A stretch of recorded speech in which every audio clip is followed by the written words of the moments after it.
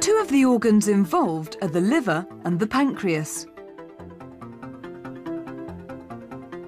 The liver is reddish-brown in colour and is the largest organ inside the body. The pancreas produces enzymes and hormones.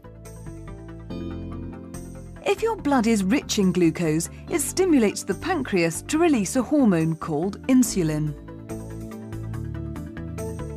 Insulin makes the liver remove the glucose and store it as a carbohydrate called glycogen, reducing the amount of sugar in the blood.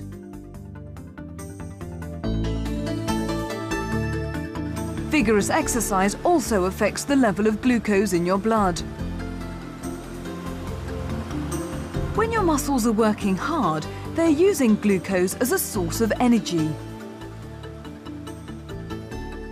The blood sugar level of our magazine reader rises and falls gently.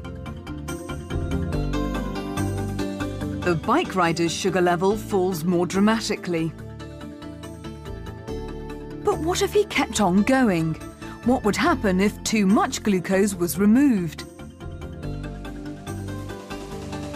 When the blood contains too little glucose, the pancreas releases a hormone called glucagon. This makes the liver convert some of its stored glycogen into glucose and increases the blood sugar content, bringing the glucose level back to normal.